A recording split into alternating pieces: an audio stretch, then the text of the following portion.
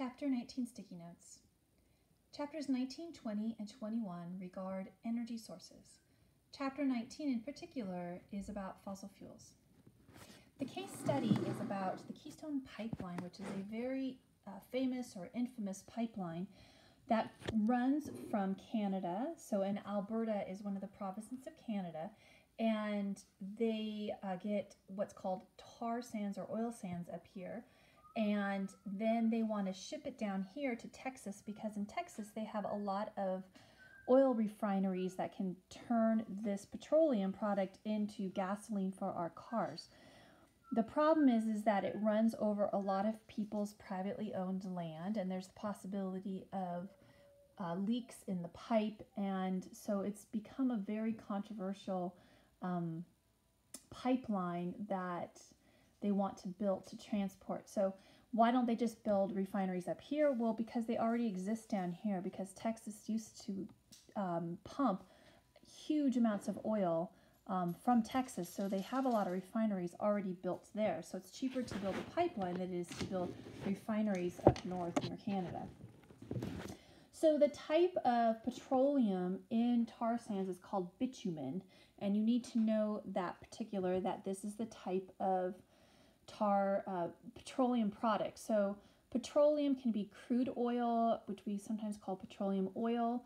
It can be in other forms too, and it all is classified under oil for fossil fuels. So when we say oil for fossil fuels, we're referring to a petroleum product. And so bitumen is a petroleum product. It's very thick and heavy and requires strip mining, lots of chemicals to liquefy it. It's huge amounts of environmental degradation, and it has more greenhouse gases than regular crude oil. So crude oil is more liquidy. They have that in the Middle East, in Saudi Arabia, even in Santa Clarita. We have crude oil being pumped out up by Golden Valley High School. And this bitumen is another source of petroleum. As we deplete other supplies of crude oil, we can turn to things like bitumen. But if you look on the other page, you can see the huge amounts. This used to be a forest, and it's completely stripped, and they're just taking the soil. The soil has the tar sands in it, and they extract the tar sands out of the soil. All right, so the Keystone Pipeline over here on page 520 is controversial. It is a pipe built from Canada to Texas, and again, the reason why they want to do it to Texas is because there's already a lot of oil processing plants there. There is a lot of habitat loss with a pipeline. There's the potential for spills, and so people don't really want it going through their land. All right, on page 521, you need to be reminded of renewable resources versus non-renewable resource. So don't make the mistake on the AP test of saying a renewable resource is renewable. You can't use the same word in your definition. So it's replenishable and virtually inexhaustible by human consumption. So about 100 years or less to replenish. So soil takes about 100 years. So soil is renewable. So we say, but it takes a long time. Same thing with a forest. If you cut down a forest, it will grow back, but it takes 20, 30, 40 years to grow back. So we say it's renewable. Whereas non-renewable things do not form in a short period of time, and so it takes millions of years. So our fossil fuels, our minerals, our metals, those are all non-renewable. You need to know all of these types of energy sources. So we will go through all of these in the next few chapters. You need to know that really we're talking about crude oil, which is also petroleum. Natural gas, coal, and nuclear energy comes from uranium, and uranium is non-renewable. And everything else here is a renewable energy resource. You also need to know that most energy comes from the sun. Fossil fuels are just ancient living things, and all living things get their energy initially from the sun through photosynthesis. So we eat plants, which get their energy from the sun. Even if we eat animals, the animals eat the plants or producers, like in the ocean, plankton, phytoplankton, that get their energy from the sun. And then obviously solar does.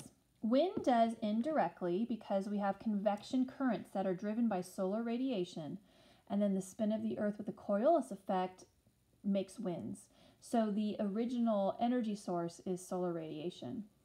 Hydrothermal is from the sun because it's driven. Now, hydrothermal is things like dams or any kind of energy we get from water.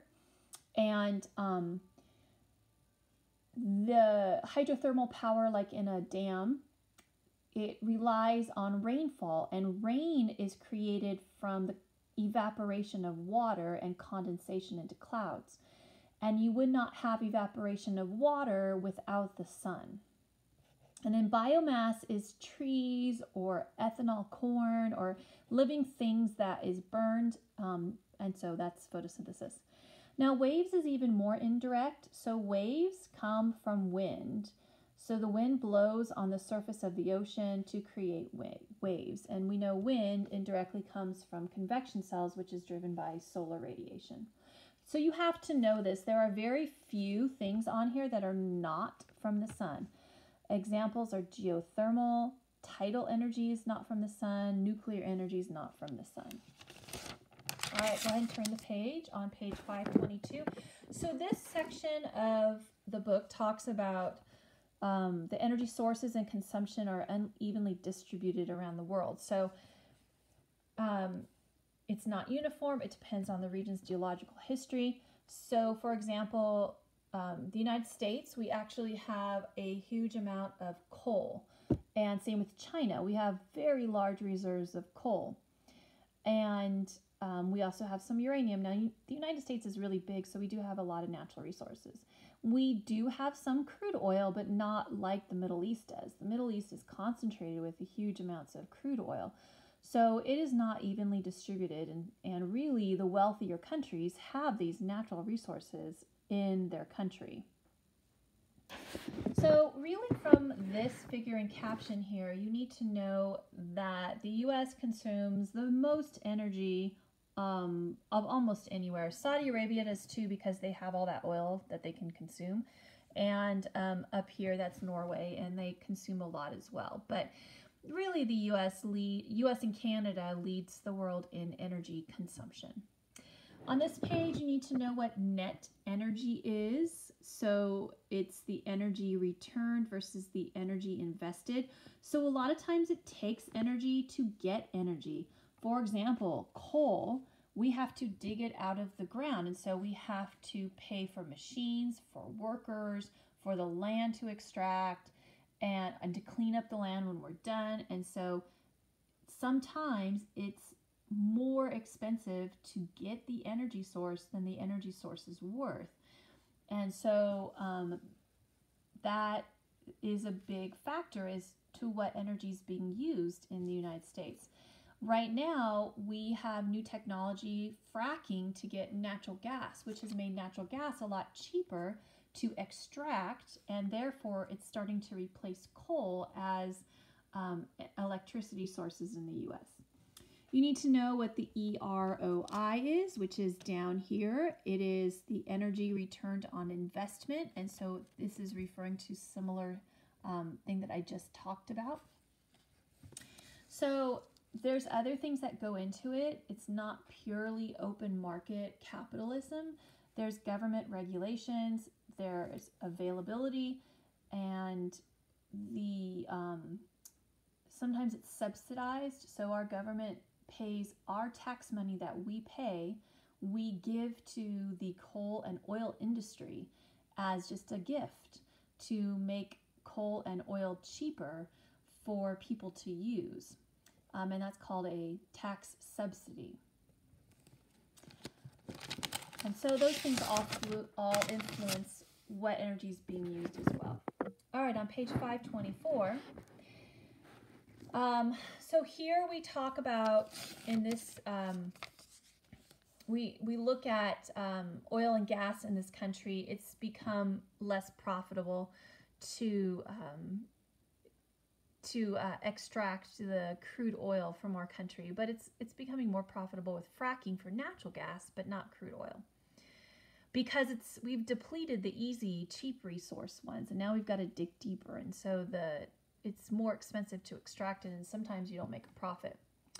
All right, so you also need to know that fossil fuels are most widely used because of established technology and transportation and infrastructure that make them easy to use and get. So how come we all haven't switched to electric cars or hydrogen power cars? Well, it's infrastructure.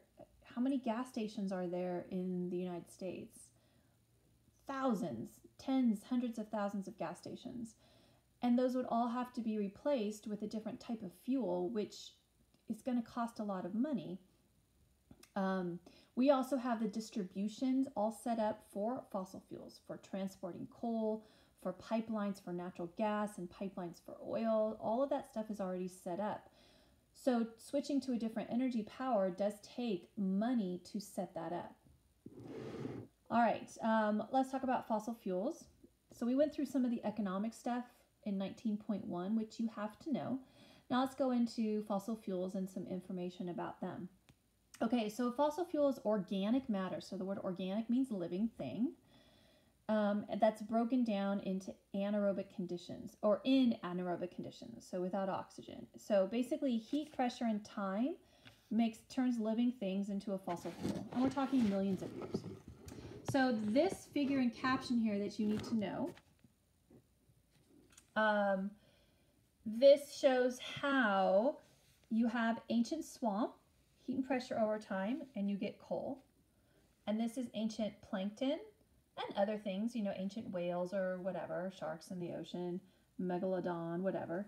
But most of the biomass in the ocean is plankton anyway. When you combine the whole trophic level of biomass and you weigh the whole trophic level, it's going to be vastly more plankton than anything else, because you lose 90% of your energy as you go up at trophic level. Okay, and so it sinks in heat and pressure over time, and you get your oil, your petroleum product, and you get your natural gas. So oil and natural gas are mostly found together, not always, but very often they're found together. So crude oil and natural gas are very often found together. Okay, so coal burning in particular, the three main air pollutants are sulfur dioxide, particulate matter, and carbon monoxide. When you burn coal, you also release radioactive materials and toxic metals like mercury, lead, and arsenic.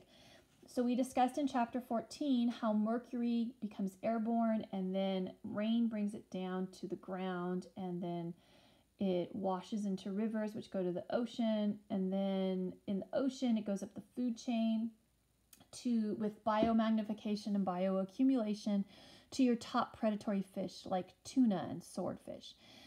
And so the initial source of that mercury is coal burning, and that's a favorite question on the AP test. You also need to know that coal, oil, and gas reserves are usually found in sedimentary rock, so that's an important thing to know as well. You need to know that natural gas is composed of methane, and the chemical formula is CH4 for methane. You also need to know natural gas is the cleanest burning fossil fuel. So I forgot to write that here. So it's the cleanest burning fossil fuel. It has the least amount of CO2 and the least amount of air pollution. So if we're going to burn any fossil fuel, natural gas is the best. And in California, we don't really burn coal here. We burn a lot of natural gas though. So it is better for the environment. It's not perfect. It's still a fossil fuel. It still does release air pollution and CO2, but not in the quantities of coal or oil. It is also the most efficient fossil fuel as well. And we'll continue on with the next video.